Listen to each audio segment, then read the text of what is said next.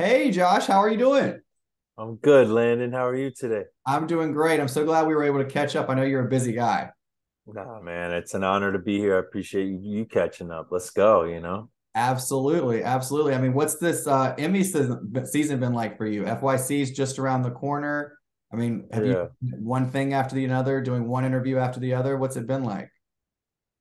I I'll be honest with you. It's a trip. It's pretty crazy to know that people are liking the things that I'm a part of. I'm a very lucky cat to be in these projects that honestly I have a ball making. I'm working with writers that I am a fan of. I'm working with actors that I'm a fan of. So here we are, and then I'm getting to chat with folks that are showing a lot of love. I'm a lucky individual. Yeah, no, and people are really loving the show. I mean, they loved you Yes, in the other two, but then now we've got the Big Door Prize on Apple, which is kind of a very introspective show, reveal your true absolutely. potential, right? Absolutely. Absolutely. It's got people Absolutely. thinking. Would Now, you sit in that machine? yeah, I would say I think I would sit in that machine. I was just going to ask you that actually, but I think I would sit in it because I would want to know. Absolutely. I need to Absolutely. make the most informed decision, right? Yeah, of course, of course. No, I would sit in it 100%. No, maybe I would last like a couple weeks, but then the curiosity would 100% get the best of me. And then depending on what I'd got, I'd be completely neurotic and paranoid about it for a long while after. Exactly. Exactly. I'd be like Dusty. I'd sleep in there secretly and like just get the card and then just kind of not tell anyone and then tell people. Absolutely. Absolutely. Same. Now, Josh, what would your card say if it revealed your true potential? What do you think it would say? I mean, it's either professional wrestler, okay, or it would be like sports anchor. Two things that I've always Okay. dreamt about doing as well. Like I love watching sports. I could talk sports all day. Also, I could be a professional wrestler. Yeah. There's the WWE Performance Center was built 15, 20 minutes away from the house I grew up in, but it Wow. was built after I left for college. I'm telling you right now, if that was there when I was a kid, I think my life would have taken a very different trajectory.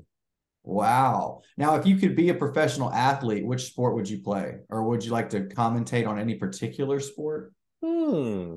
I would love to commentate probably on basketball. I love Basketball. watching basketball or football. Those are what we watch the most of in our house.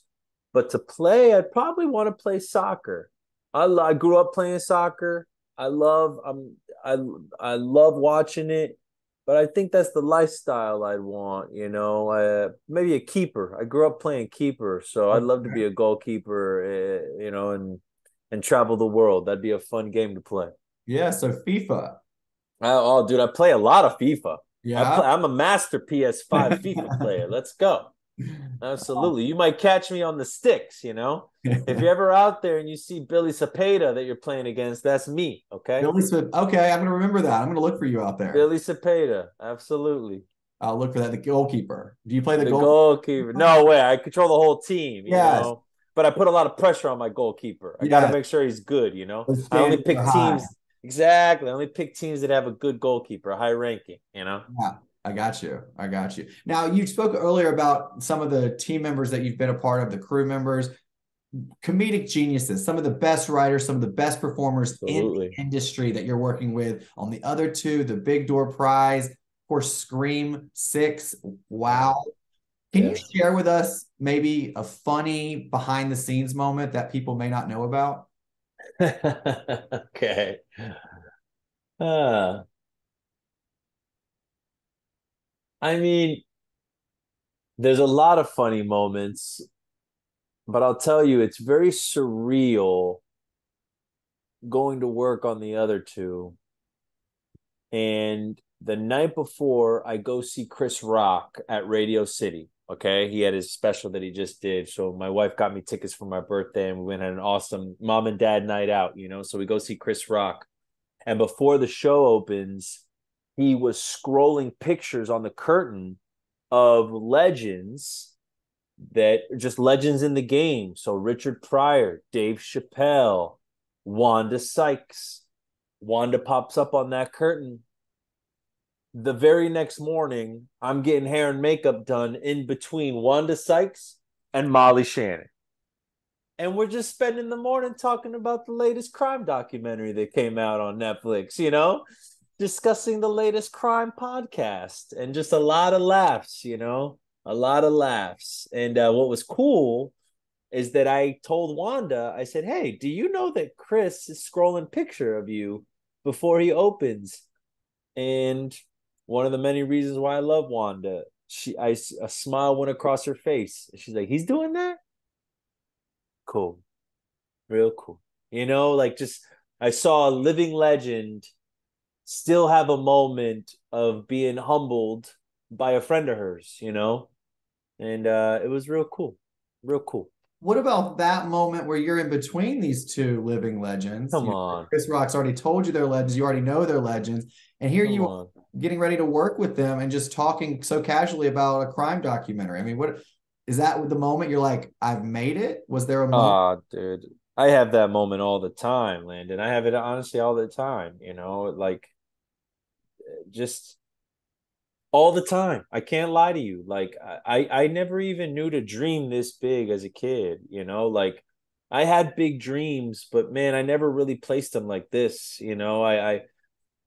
I watched Molly on VHS, just being A her. superstar, Come yes. on, like I had best of videos that I would watch on repeat. My favorite actors are Chris Farley and Adam Sandler. Like I was cutting Tommy Boy monologues to my friends in the middle of class, and Molly is always so sweet to me. I've always got a million questions for her about the days, and she answers all of them for me. And it's that show in particular, working with Ken Marino. Like Ken, to me, I think about Ken and a lot of the characters that I play. It's like, what would Ken do here? What choice would Ken make? And just to be able to call Molly and Ken and Wanda my friends is crazy, and I get to go to work with them. And the thing that makes them so special is that they treat everybody with kindness, they treat everybody with respect. They're always very well prepared, and they're team players. And you realize you're like, oh, that's what this is, man. You keep it simple. Doesn't matter how much you've done, you still just treat it real simple. And they're just really, really special people in my life. So yeah, I pinch myself a lot.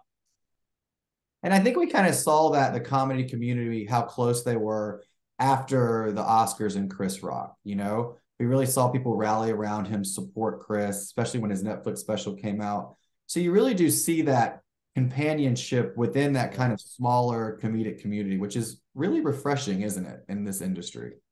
Absolutely. Absolutely. It's funny, like the entire artist community is one where, we're all in this, and we all still have that little kid inside that, is just happy to be on stage or happy to be told that they're doing okay.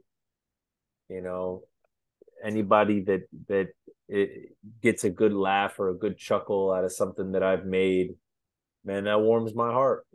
Anybody that comes up and gives me a dab, let's go. Like that's very special to me.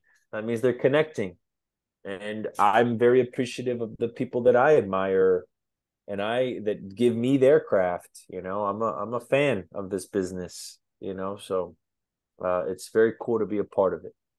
Yeah, we love watching it. Now, you've played a lot of roles, Pastor Hathaway and Christmas on the Square with Dolly Parton, all the way, to Lance and Giorgio and your current projects. Is there somewhere that you really like, in a genre that you particularly like to perform in? Is it comedy? Is it horror? Is it drama? Nah, I like it all. Like it I all? I I like it all. Like I I just love it. I just love the fact that my job means that for however long I get to live in somebody else's shoes for a little bit, and I get to be artistically fulfilled through that process. I get to create, I get to make relationships new friends. I get to know new people.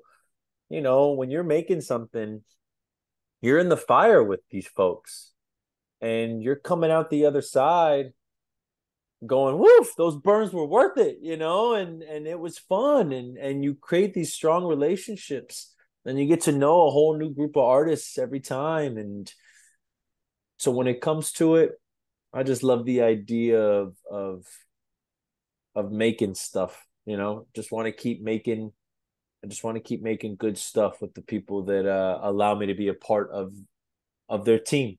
You know, it's always an honor, you know. It is. And we as the audience love to see it. Now, if you could swap lives with a character that you've portrayed in the past, who would it be? Good question. Probably Giorgio. I Yeah. love Giorgio, man. Like come on, he owns an Italian restaurant slash sports center with an arcade. Yes.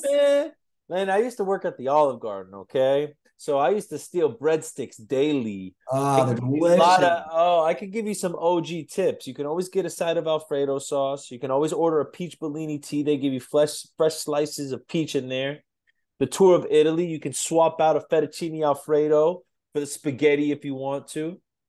Sometimes I would trade breadsticks with the Red Lobster next door for some cheddar biscuits. We do a little swapsies, you That's know. brilliant. That's Brilliant. brilliant. No, there's a lot of ways, you know. So I would say Giorgio, he got to be a professional hockey player for the Rangers of all teams. I'm a Rangers fan, so I would just really like to be Giorgio, you know. And see, I know where he ends up. So when you meet him, he's looking for love, you know, and sometimes he expresses that a little a Aggressive. little through his insecure side, a little aggressively, let's call it, you know. Yeah. See, he speaks at an inappropriate volume at times, you know, Says but appropriate things at times. says inappropriate things at times, you At know. But times. it's he's just trying to find somebody that's gonna tell him he's doing okay, you know. Yeah. So I have a hunch that he's gonna find that along the way, and then you'll get to see Giorgio really fulfilled, and that's gonna be a really fun time. No, Giorgio is a really exciting character because he's always, no matter where Dusty is, he's always kind of hitting on Cass, just Absolutely. he's like, whatever, I know you're married, but here, come with me, Cass. Like, I'll fill this role for you, whatever you need, a friend. And he's just so unapologetic about it. But it's almost, Absolutely. but it's not inappropriate or creepy. It's almost charming Right. because we kind of see him for what he is. And even Dusty's not insecure about it. That's exactly it. Like, so okay, so you know what's see, like he's doing those things. He is hitting on Cass at times. But I read that as like, okay, why do they keep him around though? You know, like he's like that friend that you have where you're like, oh, do we have to invite him to the Christmas party? He's gonna tell that inappropriate joke, but you still invite him to the Christmas party because you love him. You have a lot of love for him. So I see it as Giorgio. Yeah, he's hitting on Cass, but he's doing it just because he wants what they have, you know? And he doesn't really know how to vocalize that all that well. He hits on Dusty just the same, you know? He's hitting on both of them just the same. That's how he loves. He loves hard. Yeah, and you can't blame him. And you're going to invite him to dinner because he's going to show up with some Italian food, a funny Exactly. story, and he's probably going to be kind of the Exactly. star of the dinner because everybody's waiting to see what he says next after 2 months of Chianti. That's exactly it. That's exactly it. Now let's shift focus a little bit and talk about She-Hulk because I know that's in contention as well. Now, Cool. what's that ride been on? That's kind of a different space than you've worked in before. Yeah, for sure. You know, another comic book universe, you know, so that was very cool to do. But She-Hulk, dude, that was another dream come true, you know. After I'd wrapped up Prometheus, you know, in the Arrowverse in the DC universe, I might have tentatively put my comic book gloves up on the wall and said like, well, I guess there that goes. And I got that phone call one day just saying, hey, you want to come play with us and bring Augustus Pugliese to life? First thing I did was make sure to get all the Pug comics, see who he was, read through all of them. And you kidding me? That's my research. That's my job. Is I got to read comic books and figure out who this guy was, and then knowing that I was going to work with Tatiana, the biggest fan of hers. She's a living legend already. I didn't know Ginger yet, but that's my homie now. I love her to death.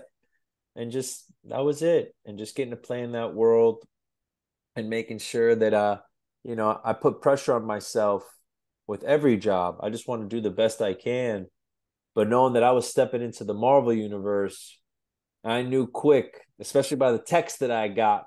As soon as they announced, I had buddies being like, "Yo, don't mess it up, bro." I was like, "Yeah, I know, I won't mess it up. I'm gonna try my best. I'm gonna do what I do." So it was very cool. It was very cool. Now, if you could play any other superhero in the Marvel Ooh, DC universe, who would it be? Who would you choose? good question. I'd love to be Gambit. Gambit. That would be fun. I'd love to be Great Gambit. Gambit. Yeah. I'd like to try my hand at Gambit for sure. You know, I'd also like to play a villain, like I love what Paul Dano did with the Riddler. So maybe I'd find another villain in there that maybe hasn't been touched. But, I watched on repeat Jim Carrey's Riddler as a kid. I'm a big Jim Carrey fan from back in the day, The Mask and Ace Ventura. Oh, yes. I was raised on those movies, They call me Cuban Beat. I'm the king of a rumba beat. Oh, that's So great. I want to try. I Finkel and want to. Einhorn. Finkel and Let's go! Come on, man! Come on! Roger Axler was dead. Yeah, yeah! Double Come pane on! soundproof glass. There's Absolutely, no way that woman heard absolutely. I love that you know it like me. Oh That's it. God, it's yes, that's what we grew up on, right? Of course, of course. Those are very influential movies to me, man. Always rewinding that VHS, right? Just always. Ab- Absolutely, the Monopoly guy. Yes. It's just so epic. Oh, that's great. The Riddler, though, or a bit like a Joker type villain, I even would Jack love to play the Nicholson. Joker. Remember when Jack Yeah. Nicholson played the Joker in the older Come Batman? on, of Yeah. course. Like I would love that. I would love to take something and just really get to sink into it and play. I mean, the Joker would be an incredible character to play. There's just, the problem is I'm thinking of all these iconic performances already, where you're like, how could you ever do it justice? But who knows? Maybe I'll get my hand at that one day and we'll get to Evan, if you're play. listening, if you're listening. Let's Hey, do let's this go. happen. Let's go. Now, do you have a dream role, Josh, that you would love to play or someone you'd love Hmm. to work with? I mean, I've got a bunch of dream roles, but they're all things that have happened before. Like, if they made like another Major League, I would love to be in the remake of Major League. I would love to try my hand, at that Charlie Sheen role. Like just playing just a nutty pitcher. I would love it, man. You know, I would love to be in a sports movie because I was so influenced by them. I would love to try my hand at a remake of honestly Major League. Now you got me thinking about it. I feel like I, it'd have to be something like that, yes. you know.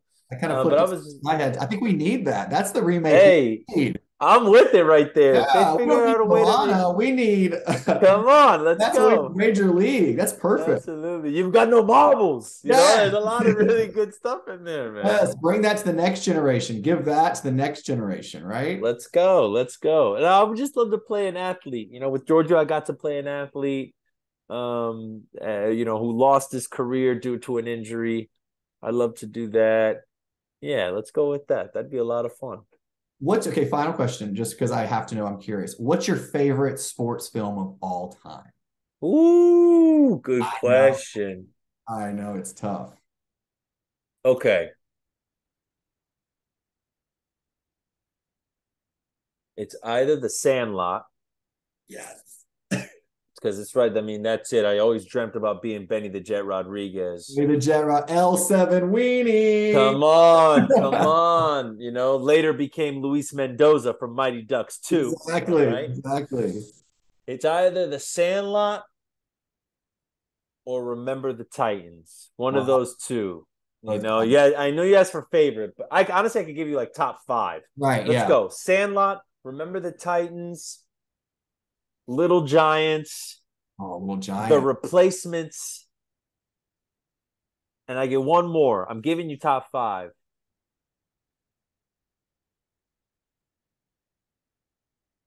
Let's go Rocky. We got to put Rocky in there. Rocky. Let's do it. But I feel like Sandlot, because we mentioned it first, is our all number one, right? That's it. It's Sandlot, No. I actually just introduced Sandlot to my kids. I've got a 6 year old, I've got a 3 year old, and I've got a 5 month old, three boys. And I just introduced them to it this past Sunday, no lie. And it was awesome watching my 3 year old will watch whatever we're watching. He's easy. But my 6 year old, if he's not into it, he'll draw. He likes drawing comics. He'll go play with his toys. Turned it on.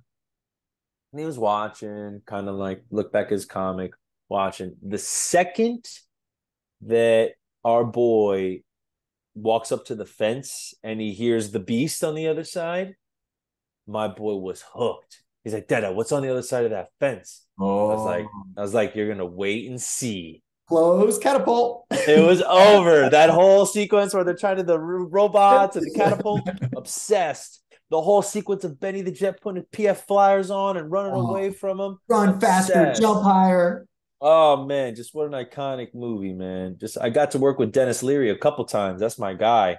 Oh, And dude, just looking at him, I was like, I know that you want me to just like act opposite you, but I can't get out of my head that you were in the Sandlot, bro. Do you know how cool that is? I felt like the Chris Farley character. Remember when you did the thing? That was awesome, it's the guy. It's the guy from It's the Sandlot. guy, yo. Come on, it's my guy.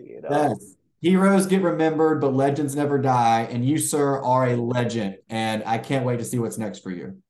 Thanks a lot, Landon. It's very cool, man. Appreciate it, bro. Sure. Thanks, Josh. Thanks for everything. And Thank we'll talk you. again soon. Let's go. We'll talk soon. Take it easy. Have a good one. Yeah, you too. You too. Thanks a lot.